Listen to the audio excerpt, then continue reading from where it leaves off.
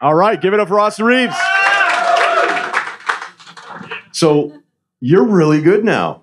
I play with a lot of really good players. Oh, come on. I got 30 minutes to fill. You can't be going like that on me. This is really cool. And, you know, Austin's agents reached out to me a while back. We got connected and they were like, hey, would you want to have him on? I'm like, look, I think this is an incredible story. Your story, this small town, you're on the Lakers. And at that point, we don't really know where it's going. And now here we are more than a year later, man. So this is an incredible run. What's that been like from the time, you know, 2 years into the league, now going to your third year? What's that been like for you?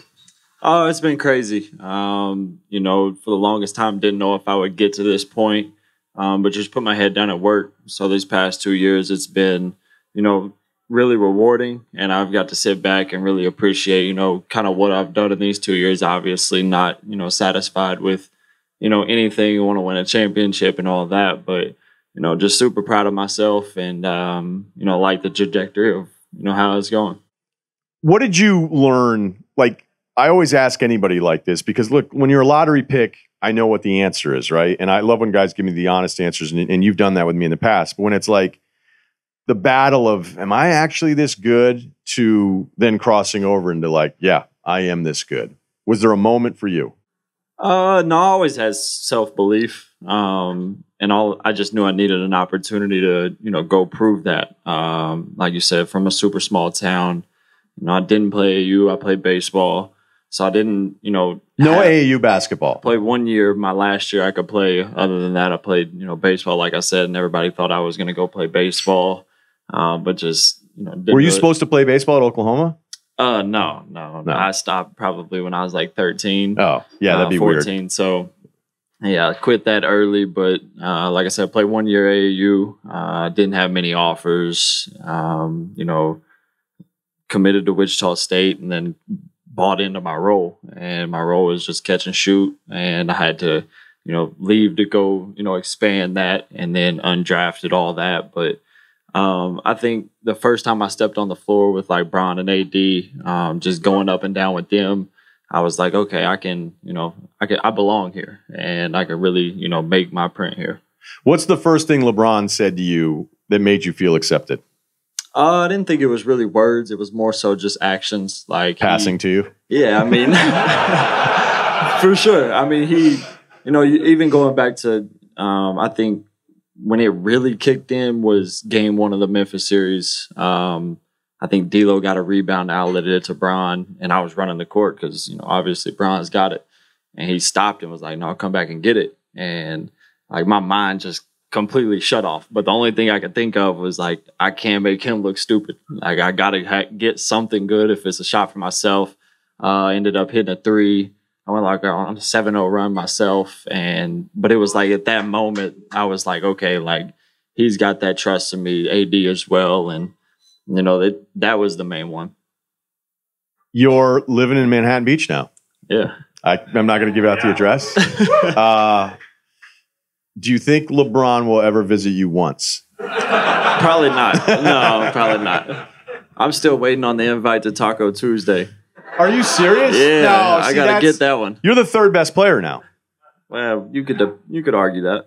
All right, at least you gave yourself that a little bit. I'm not going to make you rank them all. I'll be like, all right, rank the entire Lakers 1 through 12.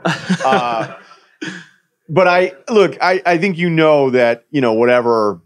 You know, I'm not a reporter and that stuff, but, you know, doing it long enough and talking to enough people, I remember how cool I thought it was and how glad I felt for you after you and I had connected to be like, I heard LeBron really likes him. Like, he really likes him. And, you know, I think in the beginning of last year, it may have just been like, I trust him way more than everything else that we're doing. And I know you said it's actions, it's not words, it's not those things, but I mean, there's something to that when you think of your age and who he is in the game. And the first time you were probably even aware, you're under 10. You know, I know you get over it. He's your teammate. Your 3rd year in, you're trying to do stuff. But I imagine your friends are more annoying about it than I'm being in this interview right now. Yeah, for sure. I remember it was my first year when I was back home. Bron had posted something on his Instagram story, and I, you know, reacted to it or sent something back. And I was just talking about it casually. And one of my friends looked at me and was like, do you not you not understand like what you're talking about. And I was like, no, what do you mean? He was like, you could pick up the phone and call LeBron right now and he would answer. He was like, that's literally insane. So yeah, it's you kind of have to, for me, he's the greatest player ever. I wouldn't even want you to say it was Jordan just for your own safety. Yeah, no, I mean, I was a big Kobe fan. So like for a long time, like I wasn't the biggest Bron fan. And like me and him have a conversation about it because there was a post that come out middle of last year when we were in New Orleans. And it was a Facebook post that I posted from 2012. And it was like, when I need some sleep, I put my phone to LeBron mode. No rings or something. And I was just like, shit, I'm going to get in trouble for this one.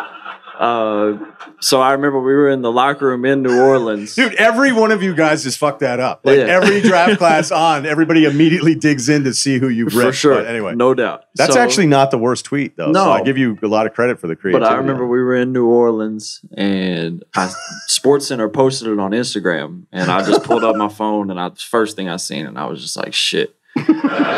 So I was like, all right, I gotta man up. Like, I just gotta call him over here and tell him. So I was like, Brian, come here, man. And he walks over. He was like, what's up? I was like, look, I was a huge Kobe fan.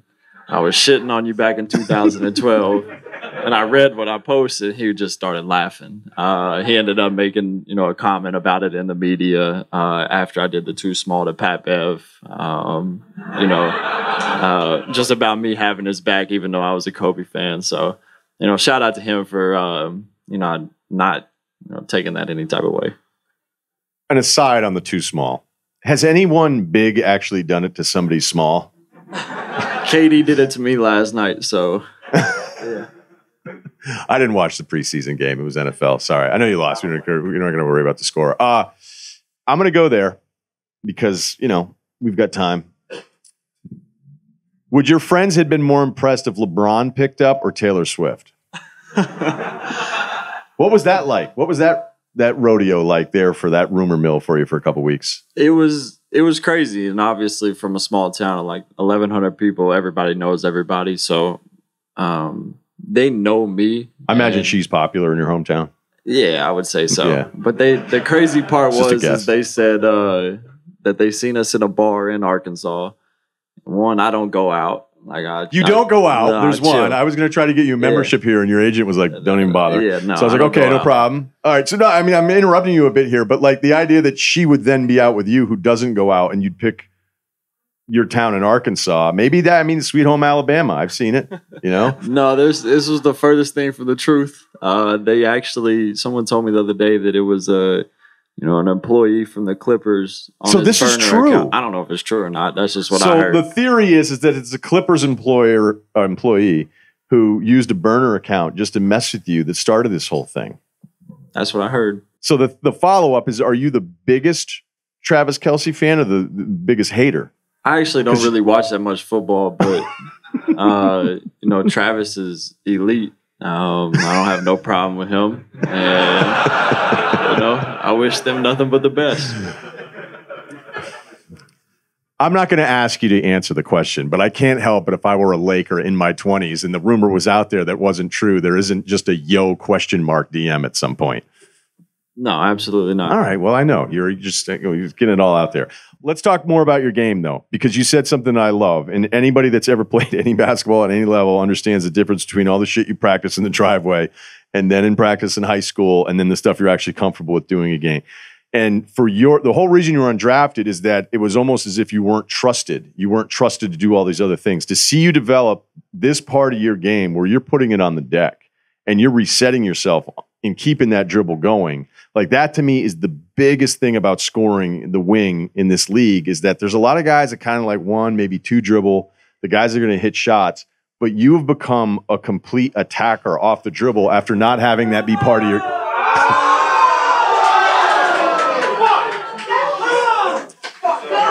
Everybody hates the Astros. Yeah, they are cheaters. I'm going to be honest. I thought there was like a roof falling in for a second. You know what? Seriously, you guys have been such an awesome crowd and so quiet the whole time. I don't even... For sure.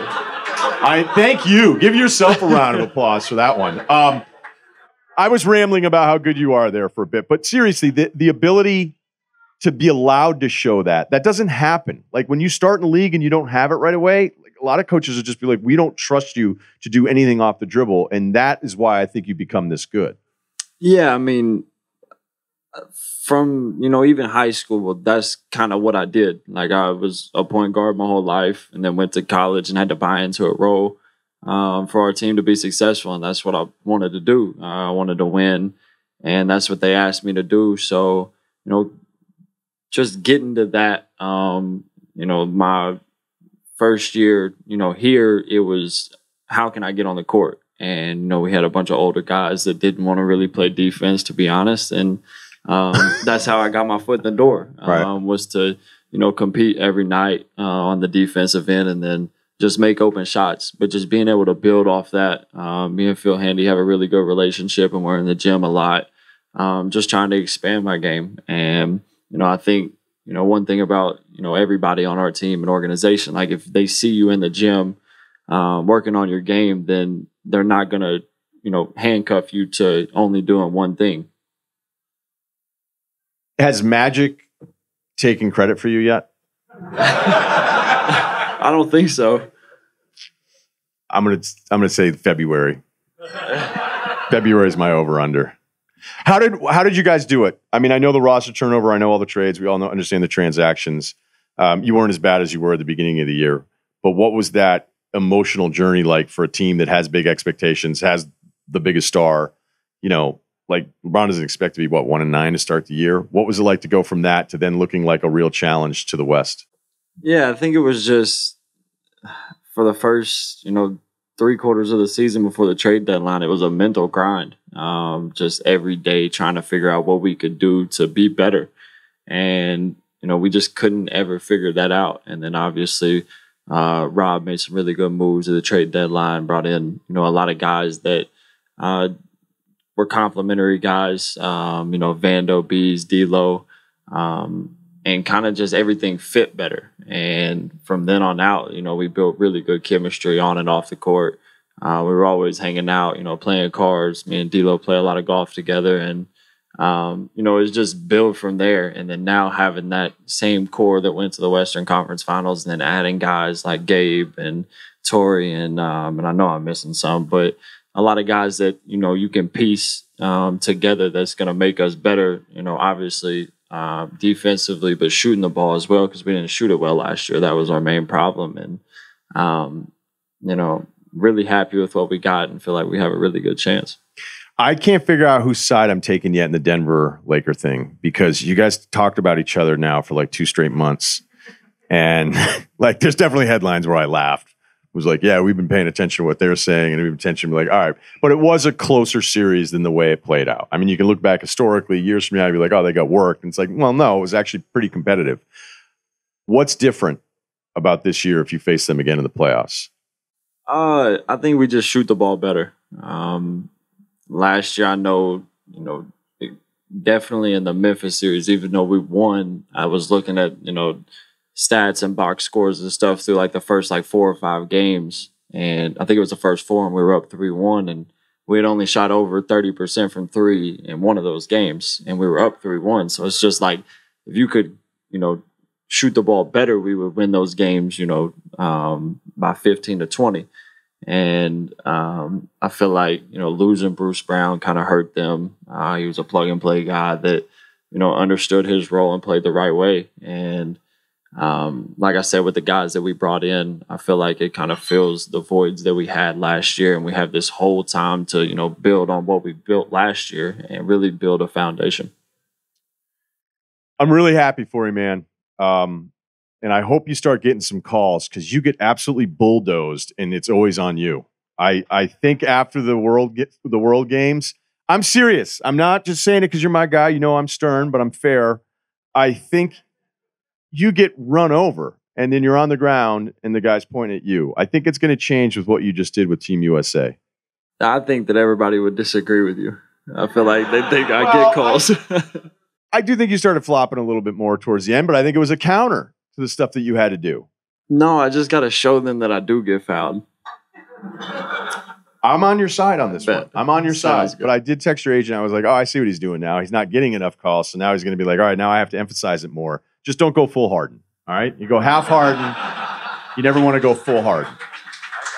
All right. You're the man. I can't wait to see this season. Thanks so much for doing this. This is huge. The guy was golfing all day and made sure he stopped by.